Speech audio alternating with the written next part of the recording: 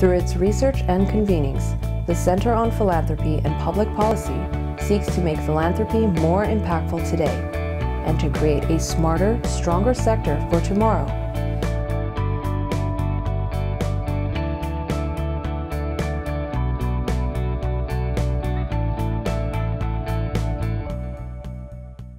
I'm Jim Ferris. I direct the Center on Philanthropy and Public Policy here at the Price School of Public Policy. And I'm just delighted to have you all here. I have my class is here and people that are near and dear to the center, funders, colleagues, conspirators. Today, we're delighted to have Cecilia Conrad from the John D. and Catherine T. MacArthur Foundation, otherwise known as the MacArthur Foundation, that big foundation in Chicago.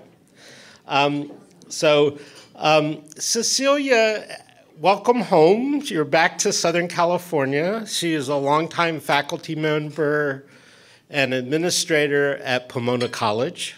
And she has done amazing things in academic life, and she was smart enough to get out and go to a foundation where she does very exciting projects. The MacArthur Foundation has a lot of really smart people, but they're sort of experts in nuclear disarmament or housing, whatever.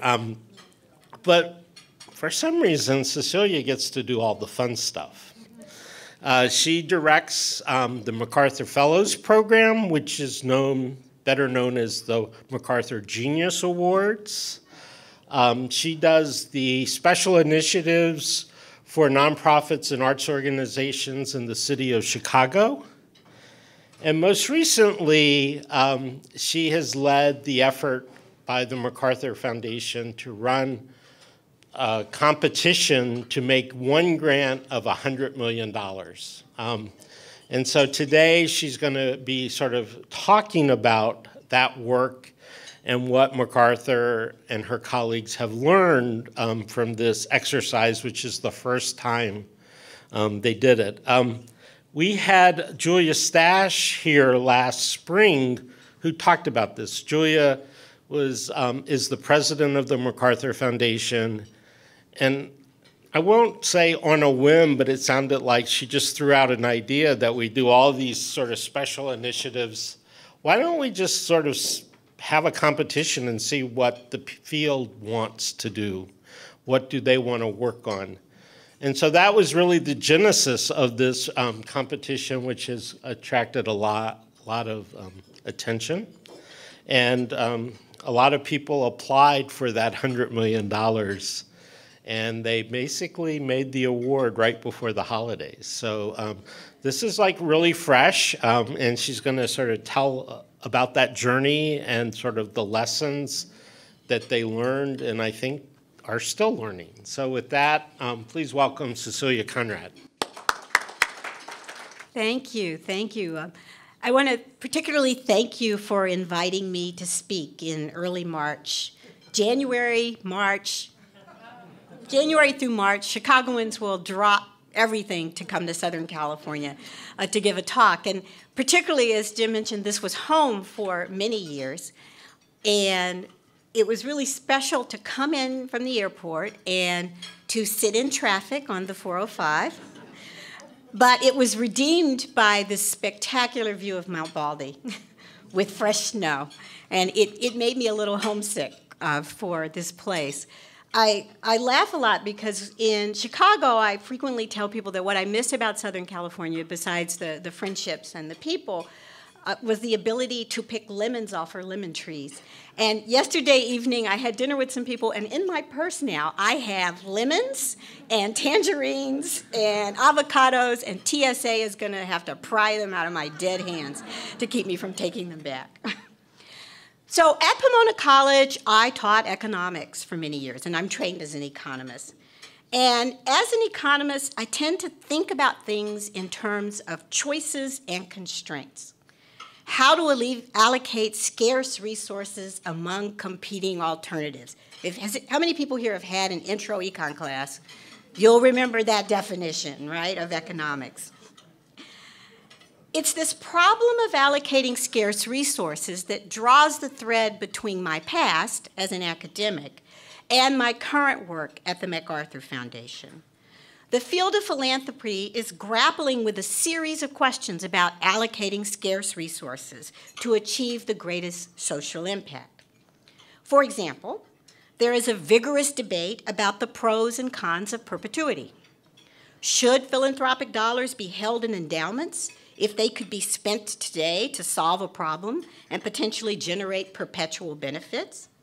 Julius Rosenwald, the founder of Sears, planned for his foundation to have a limited life, for the assets to be spent down largely in the construction of Rosenwald schools for black children in the South.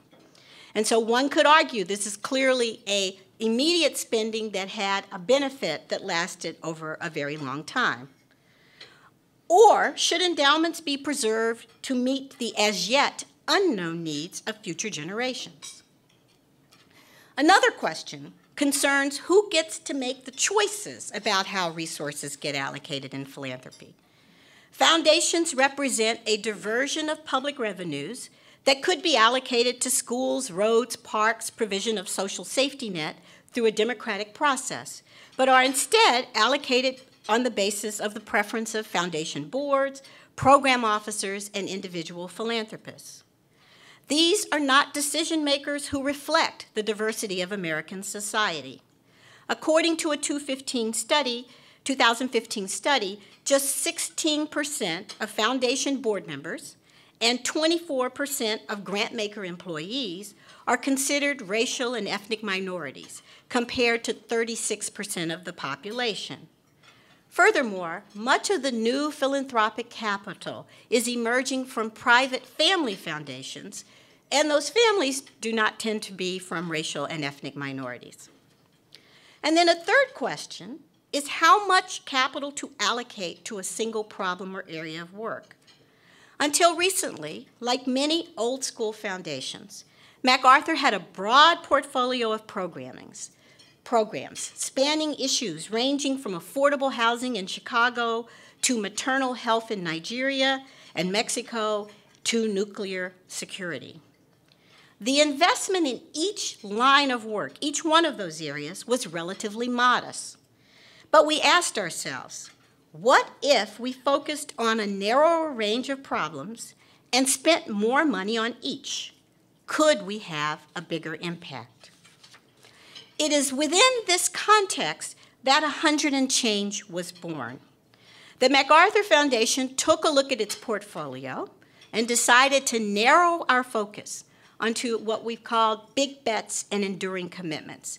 And I know those of you who were here last year to hear Julia Stash probably heard a bit about that work. Our big bets represent large investments in trying to solve particular problems, trying to move the needle. And we have defined nuclear security, criminal justice, trying to reduce the rate of incarceration, and, oh gosh, now I forgot. No, climate. How can I forget climate? Climate solutions as the three big bets. And then we have enduring commitments to the city of Chicago and to American democracy, which we work through on the context of journalism at present. So we've narrowed our focus, but these are areas we picked. And so our president, Julia Stash, kind of posed, maybe on a whim. She likes that story. I'm not convinced she hadn't been thinking about this for a while. Given that we have narrowed our focus to a fewer areas of work, it becomes even more important that we think about being open to hearing what others think are the really important problems we might put our assets to work towards solving. And so she posed this possibility of, let's put a sum of money similar to what we've put in our big bets, let's say $100 million, but let's be open as to how we're going to use it. To her surprise, the board said, that's exciting, let's try that. And she came back to the foundation, to our senior group, And she said, you know, I put this to the board, and this was the first we had all heard of it, and they said, go ahead. So now we need someone to work on it. I describe this moment a little bit like if you ever see those movies where they say we need a volunteer and everyone else steps back. I've been at the foundation at that point for 3 years. I was kind of new to the philanthropic world. I really did not understand how dramatic and revolutionary this idea was. I really didn't fully grasp it. And so I was the one who said, okay, we'll take this on. We'll take this process. Beyond the sheer magnitude of a $100 million grant, 100&Change is distinctive in other ways. First, as I said, we were completely open. We didn't define or constrain the problem or the nature of the solution we were looking for. We issued a wide open call. Tell us what problem you can address with $100 million and how you will address it. We asked only that the project meet 4 criteria. Meaningful. We asked, is the proposal bold? Does it seek to address an important social problem? Will the solution actually make have a meaningful impact on the lives of those it impacts? We asked that it be verifiable. And for us, verifiable really refers to, is there evidence that this will work? So we were not looking for complete innovation moonshot kind of projects. We were looking for projects that had been piloted or tested, where there was a significant body of evidence that could persuade us that if you were successful in implementing the solution, it would have the impact that you expected. Feasible. So the verifiable was, will it work if you can do it? Feasible, could you do it? What kind of team were you proposing? Did you have the expertise that you needed? Are there social obstacles or political obstacles that you've thought about how you're going to overcome in order to implement this project? And then our 4th criteria was durable. We wanted the $100 million that we were going to spend to solve a problem or take a slice of a problem or to unlock the resources required to solve a problem. We wanted it to have a durable impact. So we're really mindful of the fact that we're committing a large amount of current philanthropic resources. We wanted the impact of those to have a much longer life. So we asked that participants, that the competitors tell us how they would sustain the project after our $100 million was spent. And when we thought about sustainability, we really had several prospects in mind. One is that it could be that there's kind of a magic pill or the magic bullet, that $100 million, once you've done it, you've solved the problem, it's done, it's never going to come back again, ever again in the world. That one sort of lends itself a little bit potentially to technology solutions or to perhaps wiping out a disease kind of problem. One of my examples was actually not in that category. I thought a bit about the issue of lead paint, which in the city of Chicago is still a significant problem in low-income housing, in low-priced housing market. And some have argued that it is one of the contributing factors to some of the high rates of violence that we're experiencing. So one could imagine, I don't know how many houses $100 million could fix up, but that you could have used the $100 million to remediate the lead problem. We're never going to paint with lead again, and so you would have solved it. So that was one idea. The second idea, and this was actually far more common in terms of the kinds of proposals received, is that the $100 million would be a kind of initial investment. It would set up an infrastructure where there would be an identifiable stream of revenue that could sustain the solution over the long term. It could be a market stream of revenue, or it might be a public stream of revenue. And then the third possibility is that $100 million was going to persuade others and unlock other resources to help to continue to fund the project over the long term. So we defined these 4 agnostic criteria. They could be applied to any kind of project. And we asked the organizations, these are the 4 things you have to tell us how your solution will meet. How will it do this? With this open call, we gave organizations a lot of freedom. They could design and build their own strategy rather than try to adapt their work to our existing strategic areas or our definition of strategy. One participant told us that this framing of 100&Change was liberating, that it was something they had never been asked to do before, and it gave them an opportunity to think in a way they had not had the opportunity to do before. All right, so openness was one of the things that was distinctive. One of the other aspects of this that was distinctive was our transparency. We made public these criteria. If you went to our website, you could actually play with scoring your own proposal along them.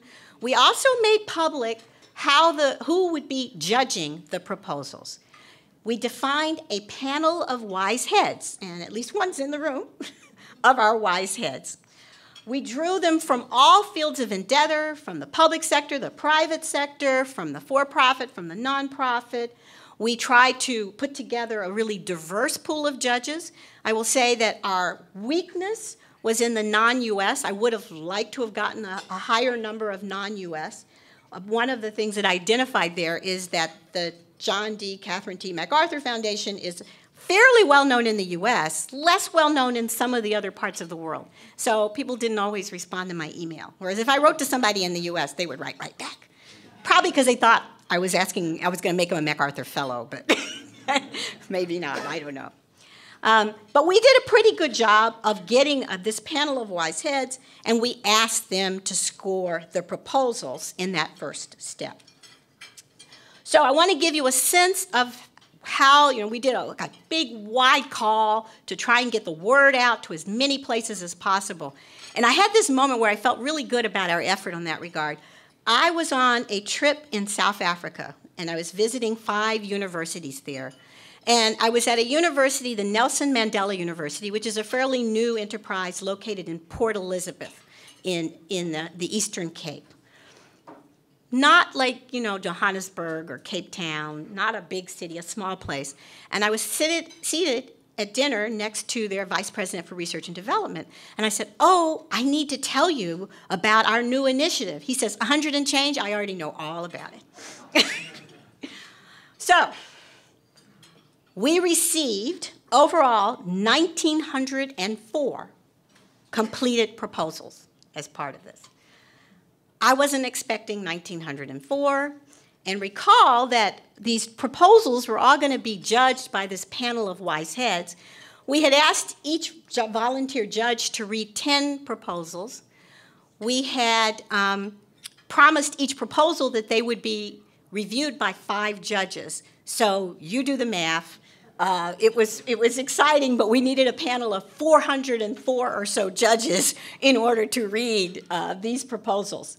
The 1,904 went through an initial administrative scan and to see if they met our basic criteria. And I'm going to talk a little bit more about that towards the end, because that's one of the places where I think we've learned quite a bit. So the 1,904, after the administrative screening, we reduced to 801 that actually went out to this panel of wise heads. That happened, let's see, we had opened the call for proposals in June 2016. October 2016, the proposals were due. In December 2016, our board reviewed the highest scoring proposals, roughly the top 200 of those scored by the judges, and selected 8 semifinalists. Those 8 semifinalists, and I'll talk about them a little bit more in a moment, those 8 semifinalists then went through a 6-month period with us where we conducted additional due diligence. We got technical reviews where technical reviews were required to look at the science of what they were doing. We also brought on board technical assistance for them to help really develop robust scaling plans. One of the things that really became clear, if you look at the 800 proposals, that even those who got through our administrative scaling review, is that people have really good ideas, about defining a problem. Actually, that's most of the proposals defined a problem. Then they had an idea about a solution. The best proposals, the solution actually applied to the problem they defined. Sometimes it was a little bit of a stretch. I have to say, though, that one of my disappointments in this process is that I wanted more truly wacky proposals than we received. We didn't receive very many truly wacky proposals. And there were one or two, but not too many. So I don't have great stories about crazy things people put out there. But very few of them had what I'll call an engineering plan of how they were going to get from where we were now to the implementation of their solution. So we brought on technical assistance from a group, MSI, and they actually have online available a kind of scalability assessment tool, which is really useful to look through how you think about scaling, what are the kinds of questions you ask. How do you if you're going to scale by replicating, is what you did in country A going to work in country B? What questions do you need to ask?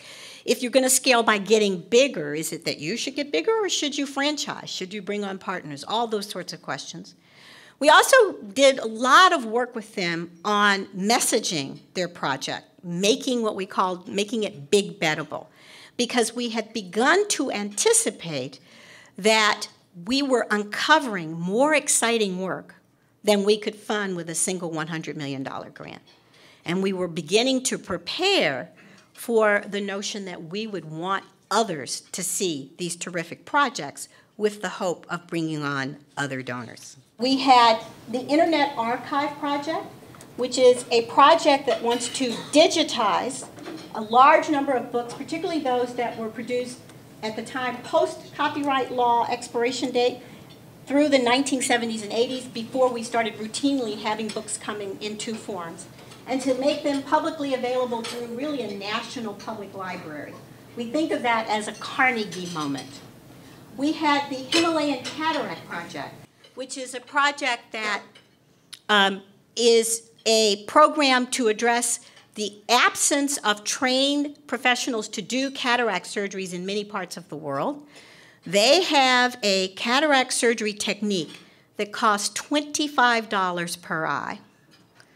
If people here in the room have had any experience with cataract, you know that $25 per eye is really amazing. It's just as effective as the techniques that are used here. And so they have been both performing the surgeries, relying on volunteer labor, but also training local physicians to be able to carry on after the fact. We had the Human Diagnosis Project, which was a project focused on the safety net clinics, the clinics who serve people who are outside of any of our existing health centers, and using e-consults and artificial intelligence to bring specialty care to that group of clients. We had the Carter Center that had a proposal that kind of fit under my magic pill example to end river blindness in Nigeria. Those four were the semifinalists who did not advance to the finals. In December of 2017, the four finalists presented their projects at a public event, which you can go and look at on live. We still have the streaming video up.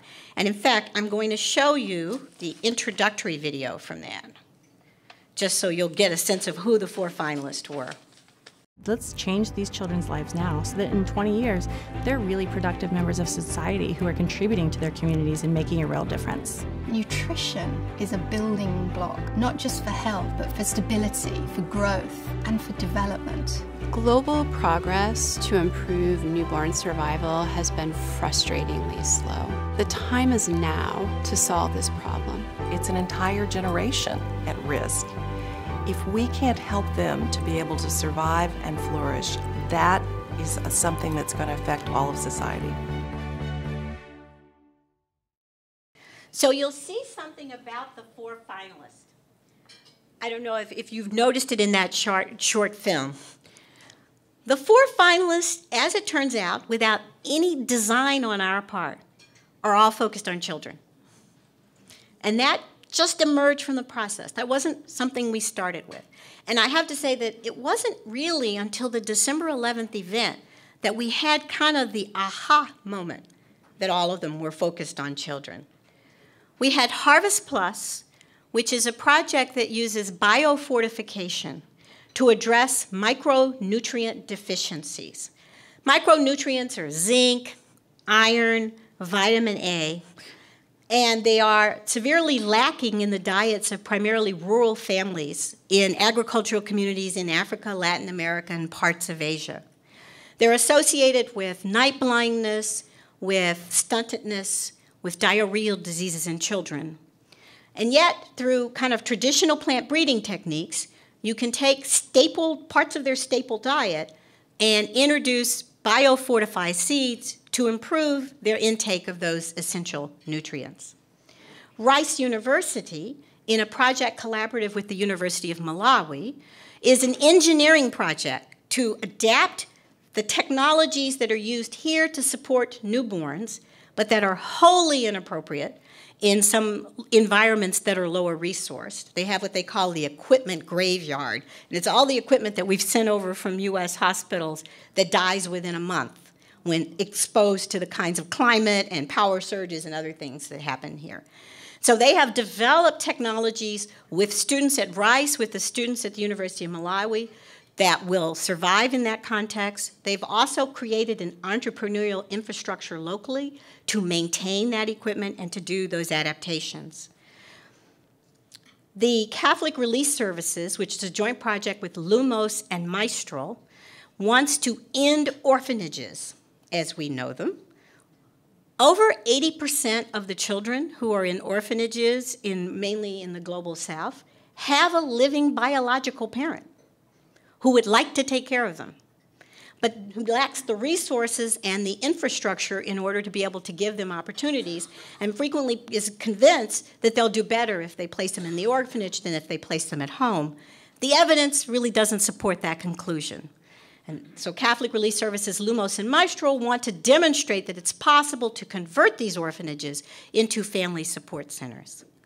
And then finally, the project that received our $100 million grant was the Sesame International Rescue Committee project, which is an early childhood intervention in the Syrian refugee region.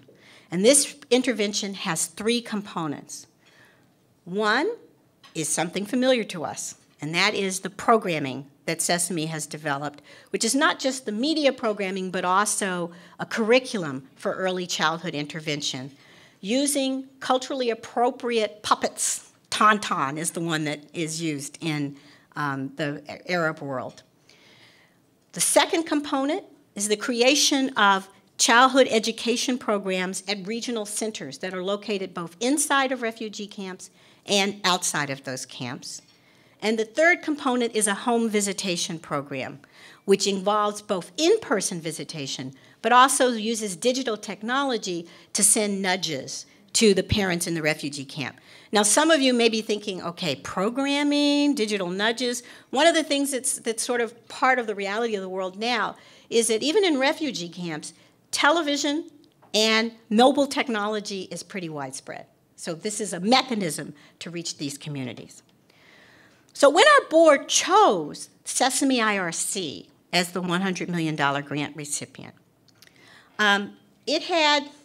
it looked at the other three projects. And it was a really special moment, because I'll tell you, when you work on these projects and you get to know the teams, each one of us on my team had a favorite.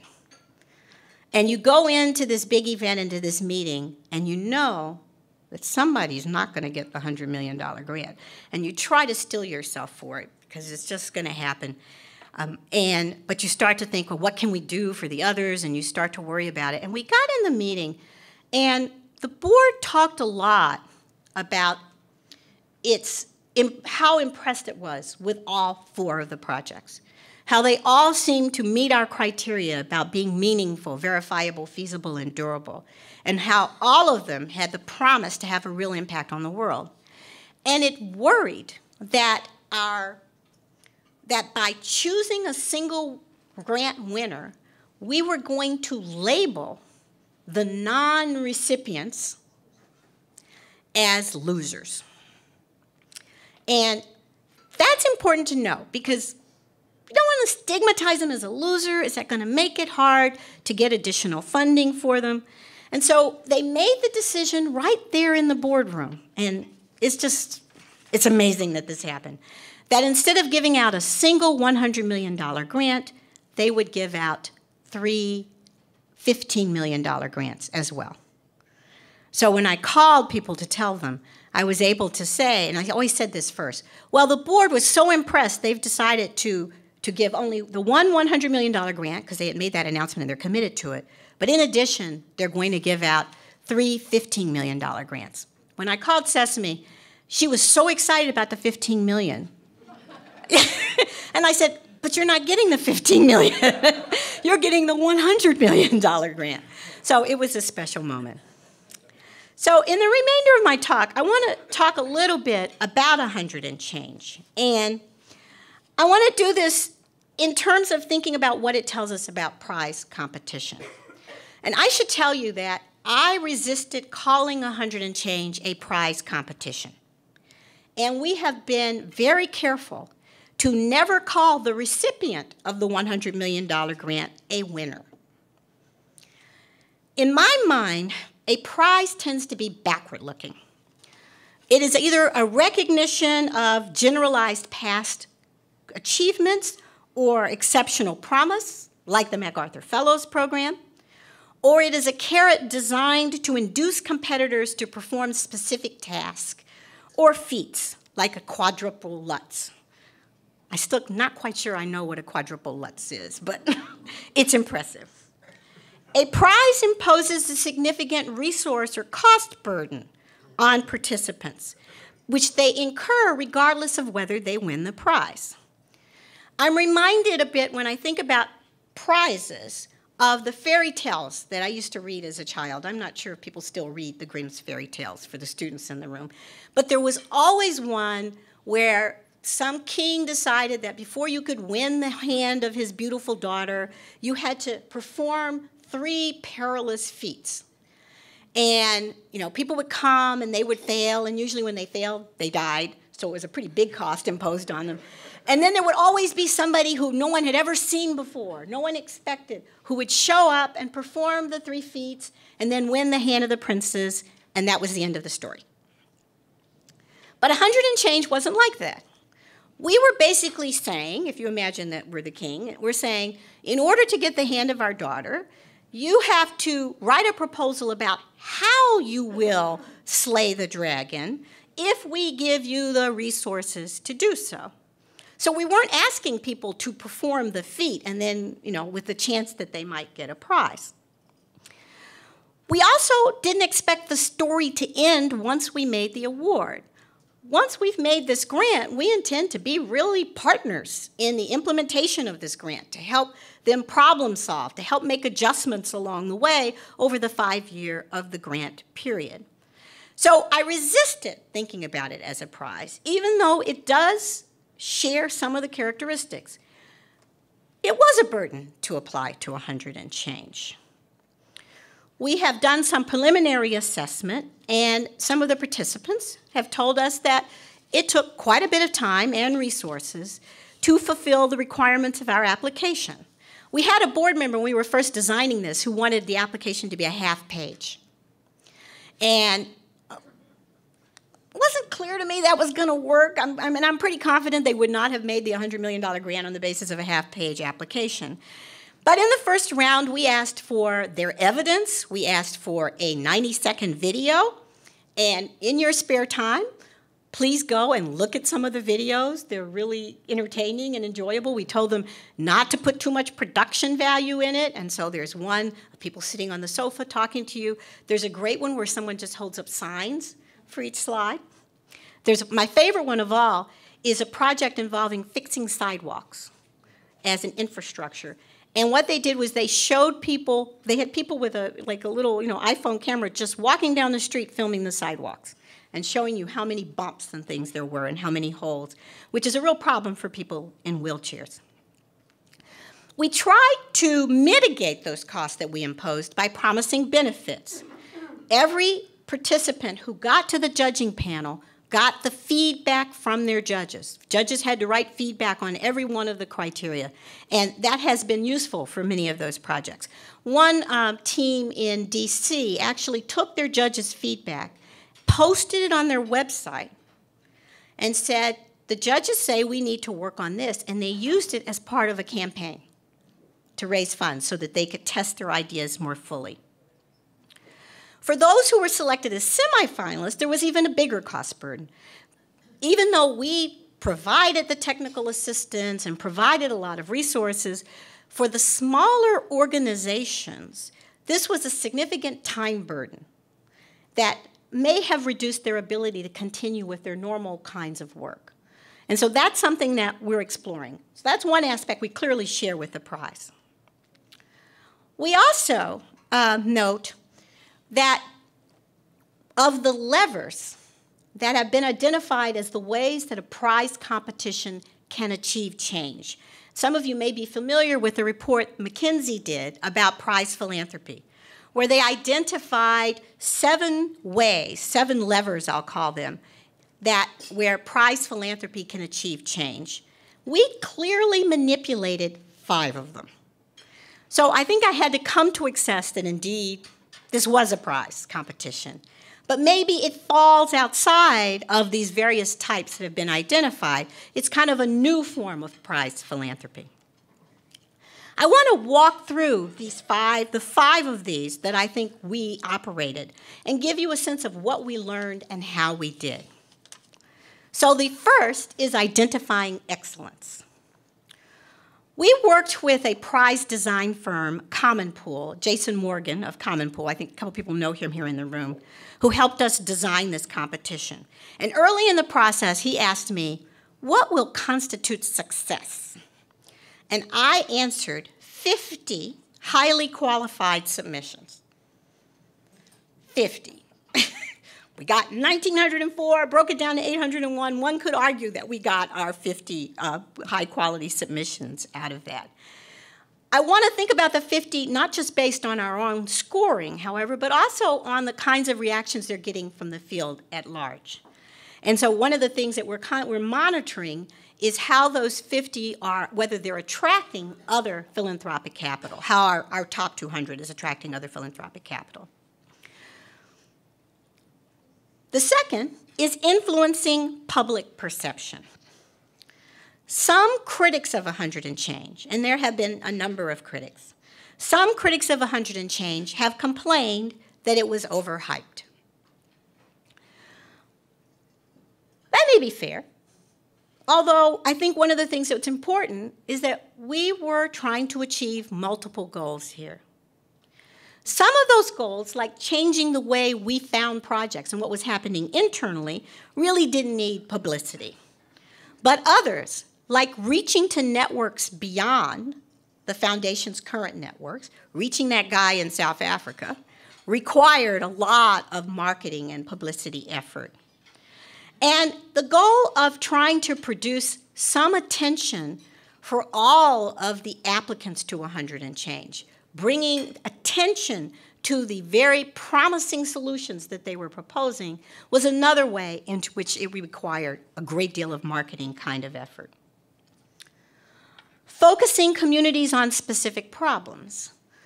I said earlier that we defined 100&Change to be wide open. So one could argue that we didn't try to focus the community on solving a particular problem like curing river blindness or ending malaria or any of those kinds of things. But I think we were trying to focus the community on the concept of solving a problem in a durable way. And as an add-on to that was a focus on how do you scale from something small that works to something large that works. Mobilizing talent, we were trying to reach outside of our network.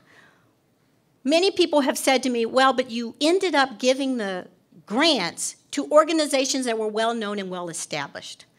What happened to the guy in the garage? I think of the guy in the garage as equivalent to the person who shows up for nowhere and slays the dragon and takes the princess. But if you'll recall, the way we designed 100&Change, we were focused on evidence and feasibility. So we kind of knew going in, it wasn't going to be going to a guy in the garage or a girl in the garage. That we were going to be looking at organizations that had the capacity and the experience to actually carry forward with the solution. Different kind of competition might go after the novel solvers who are out there. Strengthening problem-solving communities. One of the kind of really gratifying aspects of 100&Change are the stories that we are collecting from participants. Not our 8 semifinalists or our 4 finalists, but participants who might not have even been in the top 200, but about the ways in which 100&Change focused them as an organization on thinking about how you could do something really big, that it focused them on an organization of recognizing what capacities they possessed and what capacities they lacked, and where they could find the appropriate partners. There's some particularly great stories emerging off of university campuses. And I'll say just as a little aside, one of the things that became true in 100&Change is that university submissions, which was a little less than half of the total, were overrepresented in those that got the highest scores from the judges. And later, if there's time in Q&A, I can talk about why I think that was. But overrepresented in what I'll call the top 200. But among our 8 semifinalists, there is only one. And part of the reason is that universities are accustomed to thinking about problems and research kind of at this level, but don't have much experience at actually implementing them and doing them on the ground. And so what was interesting on university campuses is that some universities had their own competitions in-house. University of Pennsylvania had a competition. They said, okay, we're only going to submit one proposal to 100&Change. We want people to submit their ideas. We're going to decide in-house. And they discovered that their engineering school had a project, and their social science school had a project, and they were both addressing the same problem, and they had never talked to each other before. And those 2 projects were merged together to become their 100&Change submission. And some of you may have heard of the submission because it's been getting some attention in the media. Freakonomics did a story on it, led by Angela Duckworth, and it's about sort of how can you use mobile technology to nudge people to good behavior. So it's a joint project of those 2. So we think we did some work in strengthening problem-solving communities. We weren't really working on educating communities, so I want to talk finally about mobilizing capital. When we started 100&Change, we were focused on finding our grant recipient. And as I said to you before, I was kind of a newbie in the philanthropic world and was a little bit surprised at some of the reactions that 100&Change was generating. I would get phone calls, and the phone call would be from somebody heading up a program at another foundation, and it would say, so this 100&Change, it really is an open call? Yes, it's really an open call. And it's really open to all fields? Yes, it's really open to all fields. And are you insane? And then they would say, well, I think you are crazy, but I really want to see what you get, because we have been afraid to do an open call. We were afraid to just open those doors because we weren't sure what would come across the transom. So we began to recognize that what we had done, in addition to helping ourselves find a grant recipient, was that we were creating a huge public resource, a database, that contains all of these ideas about how to solve problems. And so the challenge for us, and some of those ideas maybe weren't ready for 100 million, probably most of them weren't ready for 100 million, but 5 million or even 1 million to test, and then a 5 million. So how do you kind of get those out to the donors? It's unfortunate, and this is one of the things we learned, that we hadn't thought of this in the beginning because I may have changed some design elements. We basically had to retrofit the data in order to make it accessible to others. But our goal is to try and mobilize capital of all levels towards these projects. We've been developing tools to make them accessible. One of the first things we did, and you'll see this map up here in the upper left-hand corner, is on our competition website, we created a top 200 kind of mapping for those who were interested in finding out what projects were available in their were working in their geographic area, or you could search by topic area. And the idea was that this would be available both to donors, but also to organizations who might want to find out who's doing work in the same space. We then also did a partnership with the Foundation Center. And I particularly want to point to this. This is the lower, this is right here. It is a solutions data bank. The Foundation Center used their machine learning algorithm to tag all of our projects according to the Sustainable Development Goals and some other existing taxonomies. You can do text search, you can do location search, you can do geography search. I mentioned to a couple people here that tomorrow I'm doing a talk at First 5 LA, and I did a search on early childhood programs. And so that's another resource that we have made available to the general public. Each of the 1,900 submissions, actually it's a little less because some people opted out, have a page here at the Foundation Center that describes their project, describes who the funders are in that space, and gives you a sense of other similar projects and some resources. So it's a value to both the participants, but also to donors who might be interested in those spaces. So we've created these tools. The last one I'll mention is the one on the left. We worked with the Center for High Impact Philanthropy at the Wharton School that annually produces something they call the Annual Giving Guide, where they have gone through a particular set of topic areas or problem areas and done research on what seem to be the most promising practices, and then put together, I call it the Neiman Marcus catalog of projects. We asked them to use their screen on our 100&Change projects. So rather than using our criteria, they used criteria that they've developed to identify promising projects and have put together a high-impact giving guide that looks at and identifies 12 of our top 200 as exemplars, plus some other organizations doing similar things. And this has gone out to donor networks, to their mailing list, and is also available online. So we have tried to steward this public resource of information and make it available.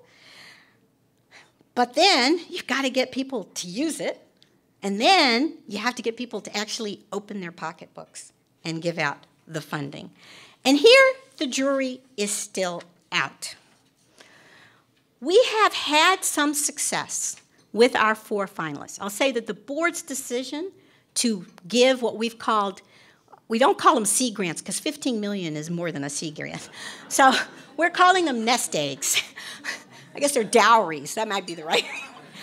Our decision to do that has actually really helped to spark interest. And so the 3 $15 million grant recipients have all gotten attention from other sponsors. With Rice, I am really close to packaging the full $100 million. With the Harvest Plus, they've decided that they want to kind of do some more proof of concept with our $15 million and then use that to leverage more funds. With the CRS Lumos Maestro, there are actually 2 kinds of things that have happened as a result of our project. One is that we are working with some other donors who are interested in funding this initiative.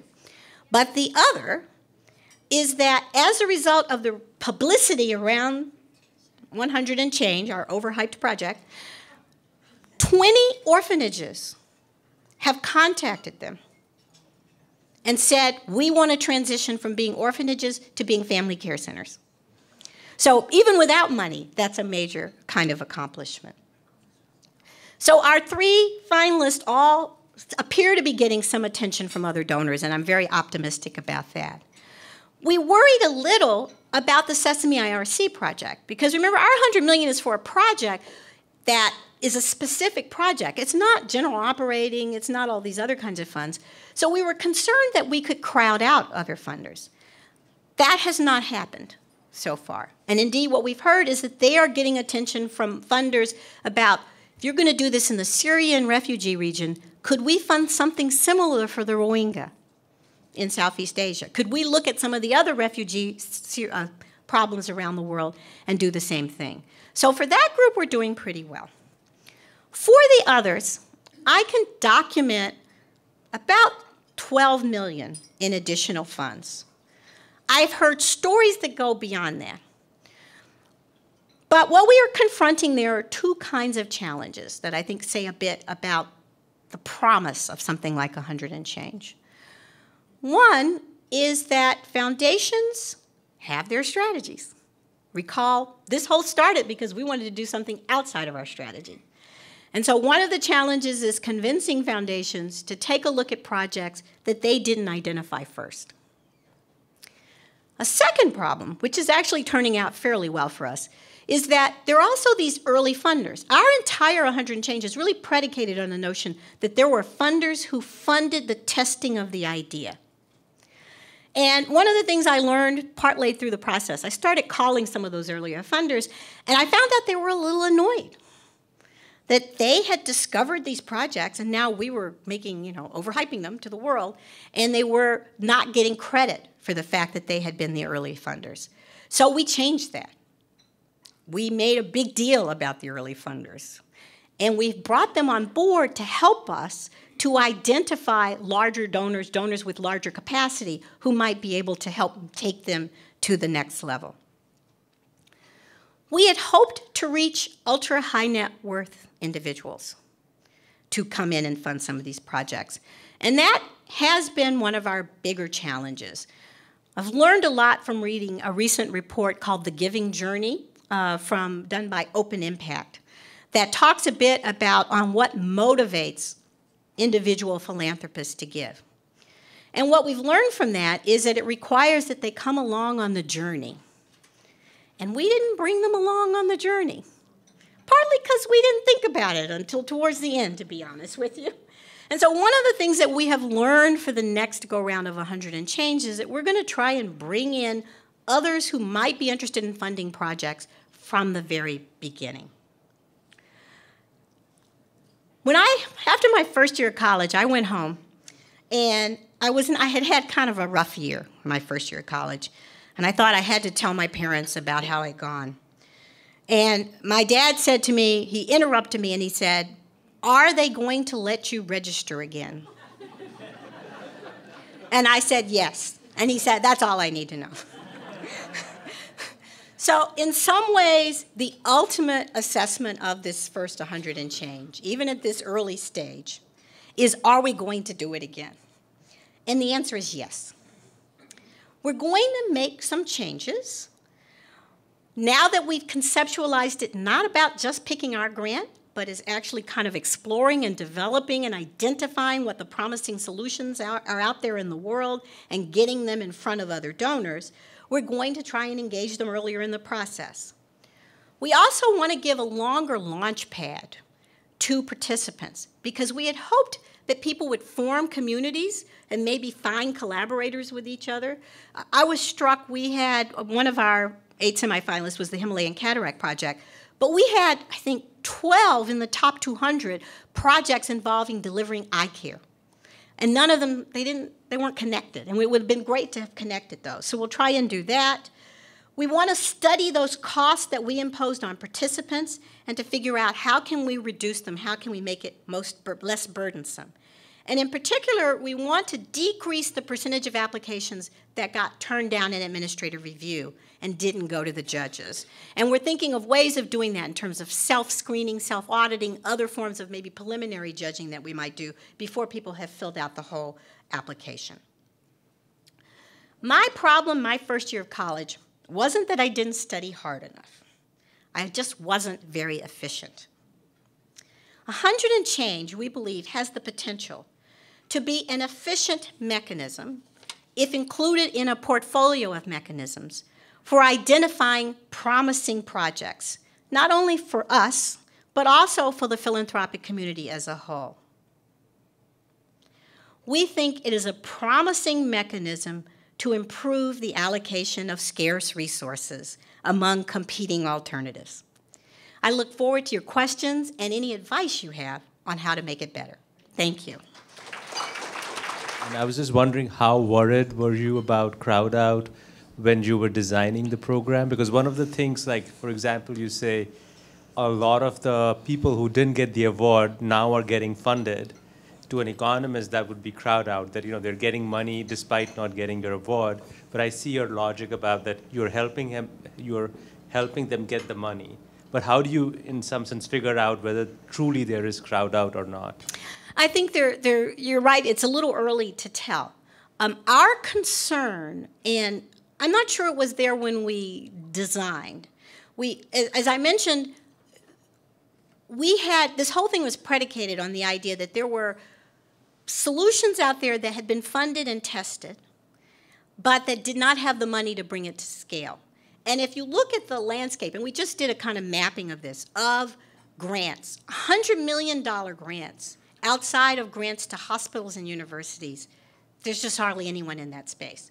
So we weren't so much worried initially that we were going to discourage others, you know, from doing the scaling up funding because they weren't doing it. But as we started to realize that, you know, there were these early funders for projects and that we had not early on done a really good job of cultivating them, that there could be a problem that early funders could say, well, now that you have the $100 million from MacArthur, you may not need our funding. It's not important anymore. And this is one of the struggles, one of the challenges with trying to actually build some collaboration across funders, is that each funder wants to feel like their money made the difference. And so you have to think about how you do that. At universities, you name things. I suggested to Harvest Plus we start naming crops as a way of doing it. But so with Sesame and IRC, I think what we would look at is whether or not they lost any of their general operating support, because that's what we were really afraid of. And so far, that hasn't happened at all. And so that's what we'll want to monitor. What was the time implementation period that you gave these groups to, A, start their project, and B, get it done? Otherwise, it would seem like you're just creating another foundation. Yes, that's a very important point. We have a 5 to 6 year time horizon.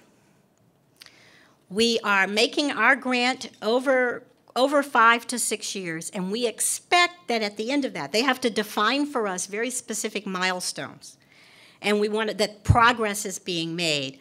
And we've also sort of said the whole project, we should see in 10 years' time that what you've done has had an impact. So there is a sense of this not being a new program, that we actually do expect this to finish in a compressed amount of time. Otherwise, we could have just set up a new program. Hi, thank you for the presentation. It was wonderful. What plans have you guys made, or maybe things that you've already done, to connect a lot of the ideas, even the ones that haven't made it to the finals, with government agencies that might be looking for really new, innovative ways to improve their allocation of resources? That's a really, really exciting point, because we have been successful in getting attention from USAID for particularly the global projects. They sent representatives to our big event. There's an agency that's very similar in Australia that also was going to send someone but didn't, but we've been in communications with. We have talked to people at DFID in the United Kingdom. We have some connections going with Norway. So we are reaching some of the other government kinds of agencies to use this database. And that was one reason for getting them all tagged with the Sustainable Development Goals. And so that's promising. It's just getting started. The other thing that we have been working on a bit is reaching a little more globally in terms of other funders. We had some conversation happen at the African Philanthropy Forum, and in particular, I have been working on the Carter Center project, which to me is almost, this project is it's just ready to go. It's like shovel ready, if you want to use that term. They've been doing what they do. They know how to do it. It's a great project for someone who doesn't have a staff or big infrastructure around their philanthropic giving. So we're trying to reach some of the donors, emerging philanthropists there. We had representatives from the Tata family come to our event in December. And so we're doing that. And then the other thing is that we're all going out and talking, trying to reach those audiences. Our group ran a prize our first competition for excellence in skilled trades teaching in American public high schools. Every bit of it, from thinking about how many applicants would come to how many judges you need and all of it. My question to you is, can you give us a sense, and it was for just $500,000 to start, and about wore us out. So, and next year, or this year actually, the same kind of prize to elevate these teachers, their work, many of the criteria used, it all resonated in a beautiful way. Can you say how much, or how much this cost you, the foundation, to actually operate in this gorgeous, expanded way, and if you think you'll find efficiencies next time or not so much? Yes. So I have been working on a rough kind of estimate. I'll say it's still rough because I haven't completely added in some of the things we plan to do this year to get projects out. And it has cost us about $1.5 million, which is not bad at all. That's in outgoing expense. I am not including the toll that it took on me physically, or because it was a little crazy. The other thing that's interesting about this project internally at MacArthur is that we ran it, I call it a ragtag band. At most of this process, there was no full-time employee assigned to it. It was all people who had been coming from our other programs and even outside of our programs who helped. The administrative review was done by 40 members of the MacArthur staff who volunteered their time, and they were drawn from all levels of the staff to do the review, plus 6 hired people from a firm called Legal People that consist of people who haven't passed the bar yet and they're waiting. It's a great source of labor, by the way, if you need skilled labor. And so, I probably, if you added in the kind of staff time, it might push it up closer to two. We are hoping to achieve some efficiencies. If we could reduce some of the burden of doing the administrative review and of sort of responding to the applicants. Here's the other thing about this. 1,900 applications. There were really only 40 who were very angry at us. Now, I was a dean, and that's a low proportion of people spending their time being angry at me. I thought that was really pretty good, and we tried to, talk to each one of them and explain what was going on, and we ended up, I think there are 2 who probably still are pretty angry at us, but I think that's pretty good, but that was time-consuming, too. So we're hoping to realize some efficiencies there. We're going to look into whether there's some machine learning that we can use to go through the proposals. We're also probably going to be a little tighter. We were truly open. And now I think we understand that the probability of the $100 million grant going to a 3-person organization is low. And we should say that up front. And we had all kinds of, well, if you don't have audited financials, just tell us why. Now, no, that's a good signal if you don't have it. So I think there's lots of things we'll do to try and tighten that a bit and sort of reduce that burden. We've also talked about whether there's additional things we can do to change the order of the technical review versus the wise head review. So we're looking at all of that process to see if we can make it better. And then there'll just be an advantage that we've done it before. So we have a lot of templates we've developed, like the you didn't get it letter we've already got in place and those sorts of things. So I do think there'll be some.